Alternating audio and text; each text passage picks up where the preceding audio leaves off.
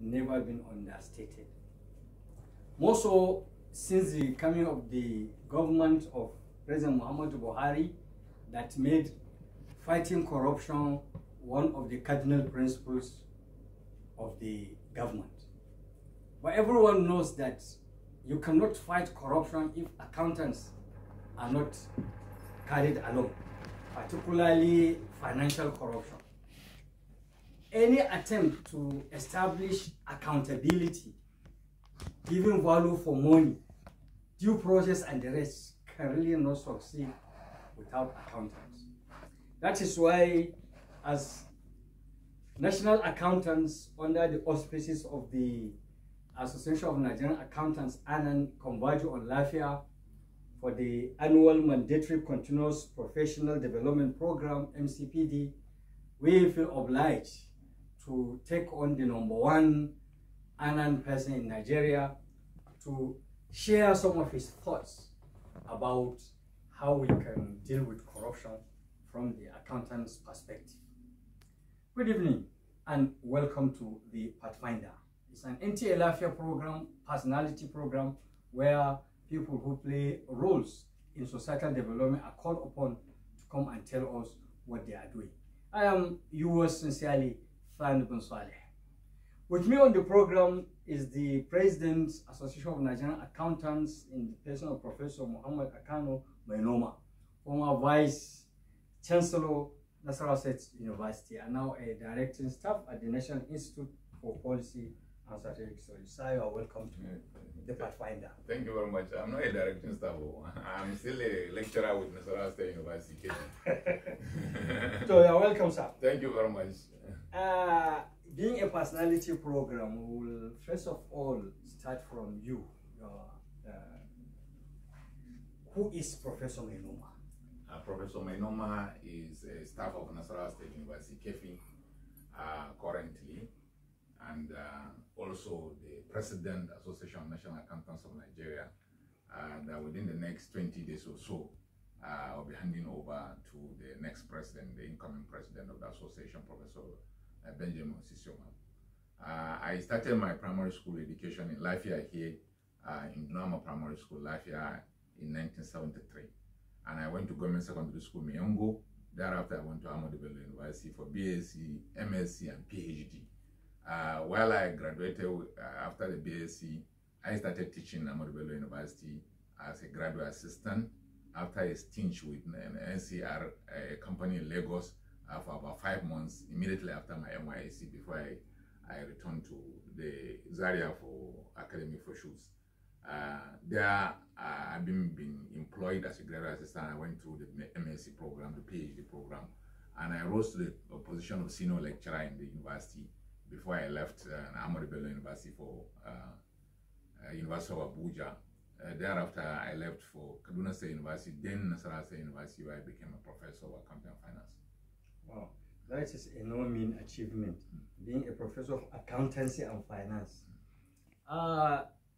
Now, would you like to enlighten members of the public, what is the difference between a chartered accountant and a national accountant? Yeah, basically the work they do is the same, but the nomenclature, the Association of National Accountants of Nigeria felt that it is a body that is chartered, but the individual is certified. So when you find out that all over the world, the real issue of being chartered, it is the institution that is chartered, just like not the individual. Not the individual. Like we are chartered by decree of 1976, now law of the Federal 2004, but our individual members are certified to do the kind of work they are supposed to do. So ANAN is a chartered body, but individual members of the association are certified. Yes. Okay. Now coming to what accountants from all over Nigeria have converged on Lafia to do, the mandatory continuous professional development program. Why so? Basically, we have about a lot of reasons why we are here. The mandatory continuous professional development program is a tradition of the association. coming from the belief that you cannot get some of this knowledge while in school, that certain events occur every day, and that you need to be abreast with the new developments.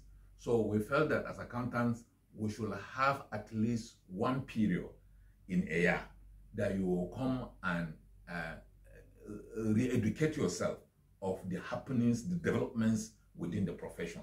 And that is why we instituted this program. But in order to do it, that it is principally for purposes of learning and refreshing. But we also felt that you cannot be on an island of your own.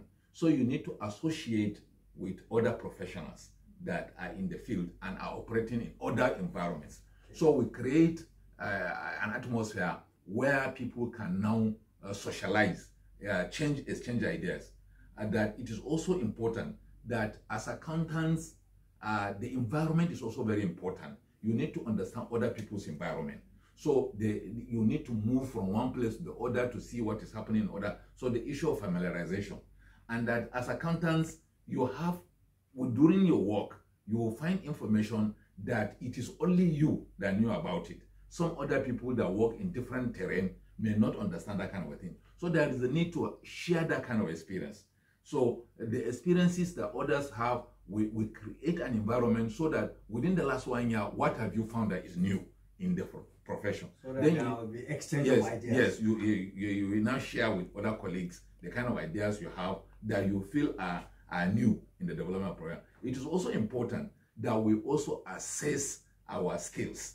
We also assess our techniques, that you cannot continue to do the same thing and expect a different result. So from time to time, we put these skills and techniques into tests by way of assessing them, whether they are capable of giving us new conditions and new results. That is why we are in Lafia. Okay, now I hear that there is a focus for this year's particular MCPD. The focus for this year is re-engineering the profession after the COVID-19 pandemic. The idea is that the COVID-19 has come with it some other peculiarities, that certain things that we don't know about before have come up. People have to work from house, people have to use computer, people have to do different things that they are not used to. There are a lot of losses in the economy as a result of man-hour loss. So we need to, as accountants, take stock of these things that happen. So that's why we say that for this year, we are looking at engineering the profession in order to address the peculiarities of COVID-19 pandemic. Okay. Now, earlier in my introductory remarks, I alluded to the significant role of accountants in the fight against corruption and particularly in the demand for accountability. Why do you think the role of accountants is so important that it is always emphasized? Yeah, you see, the truth of the matter is that accountants are the gatekeepers. Accountants are the people that actually have in trust the resources. Accountants are the people that generate the revenue. So the point of corruption are basically of attitude, basically during areas of generating revenue, are also areas of expenditure. So you find out that in all this, even in areas of training, where we talk about ethics, in all this, accountants are at the center. You cannot find any institution that there is no somebody that is telling you how much is raised, how much is spent. Even if you are doing nothing, you are just spending the money to do certain things, there is some level of accountability in that kind of things you do.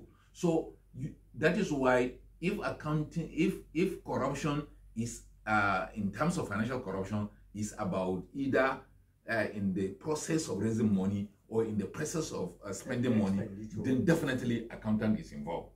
So, but you find out that because it is actually an attitude thing, and it is that we need as accountants to address it from about 3 major areas.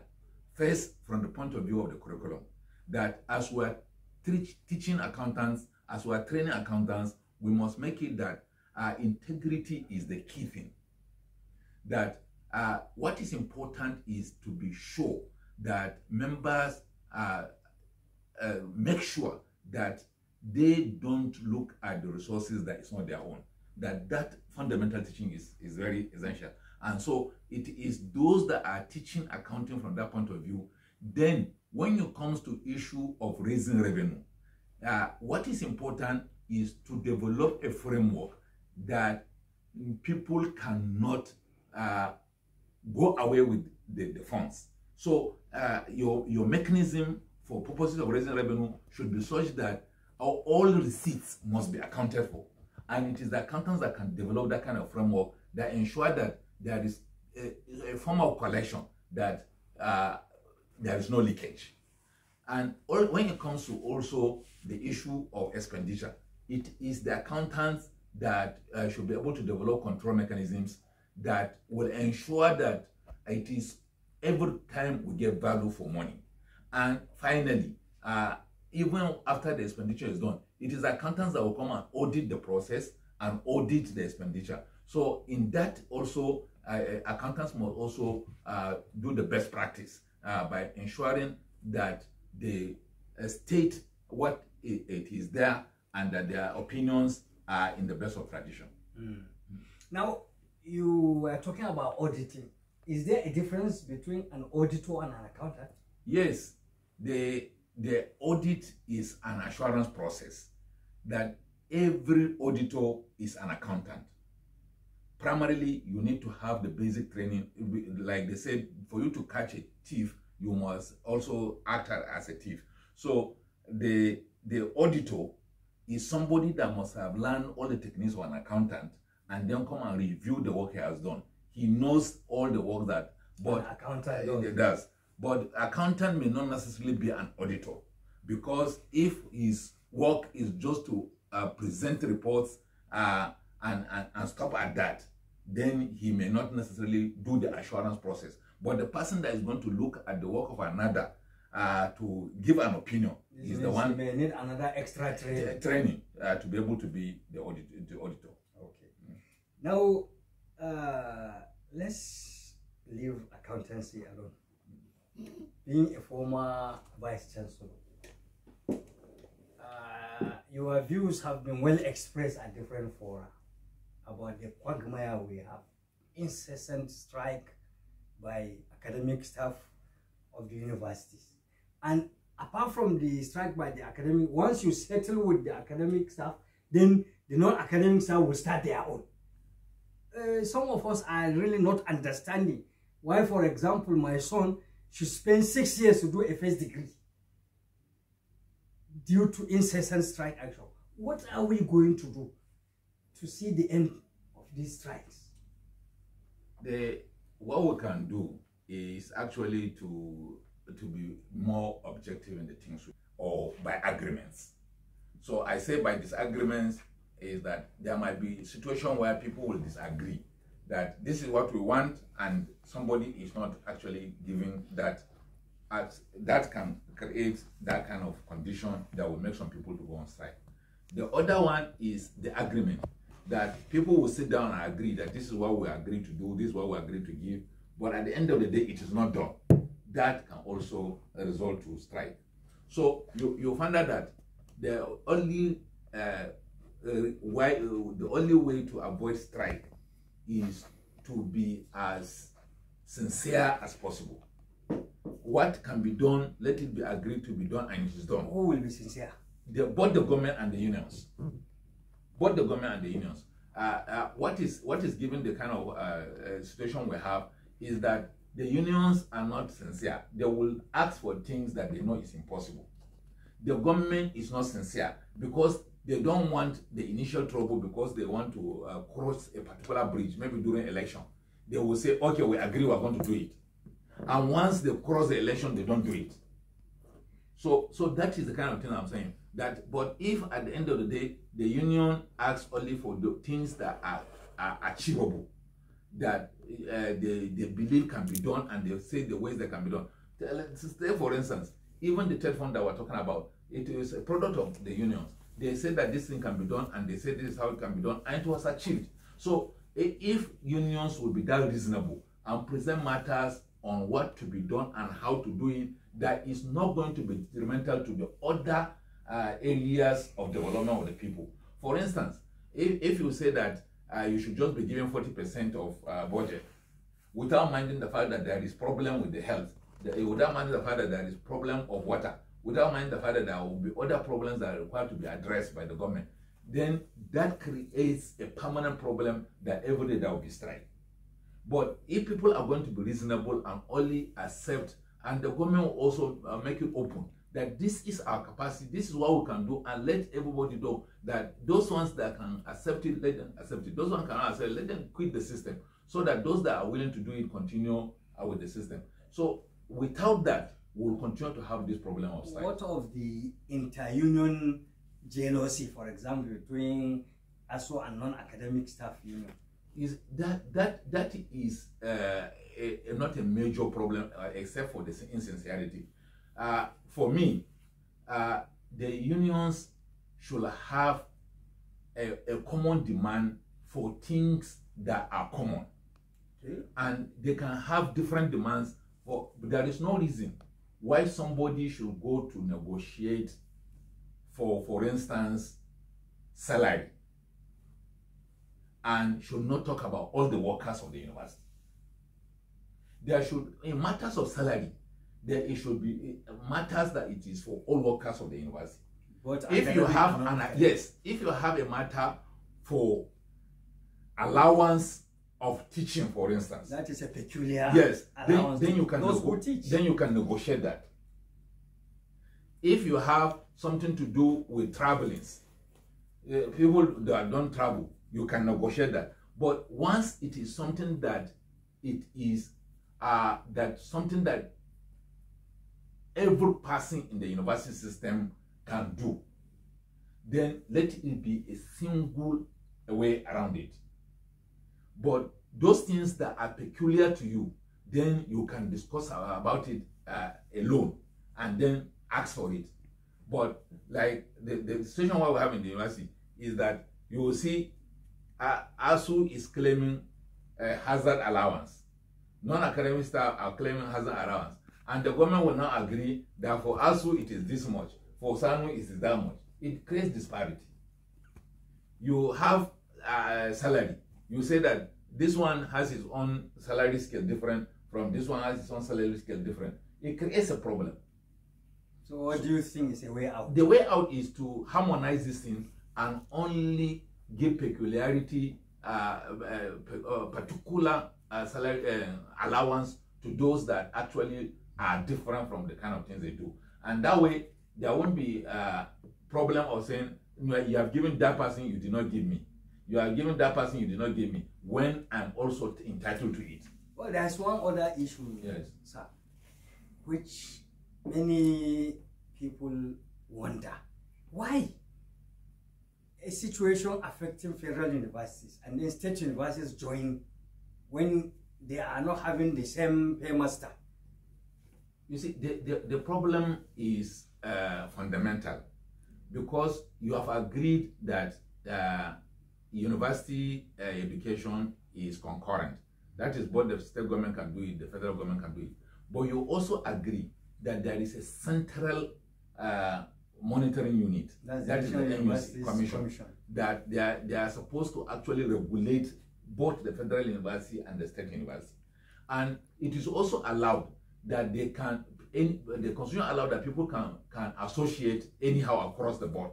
So they have a union that cut across states and federal universities. And they've agreed that the standards of these universities are supposed to be the same. So if that is the case, that both the federal university and the state university and the state governments that are going to establish these universities also agree that they are going to provide whatever it is that is the national minimum. Okay.